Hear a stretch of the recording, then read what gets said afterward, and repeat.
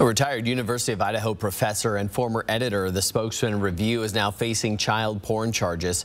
Stephen Smith was the director of the newspaper from 2002 to 2008, or he was the editor, of the newspaper from those years. During his tenure there, Smith's team conducted a sting catching former Mayor Jim West in a gay internet sex scandal, despite West publicly voting against LGBTQ interests.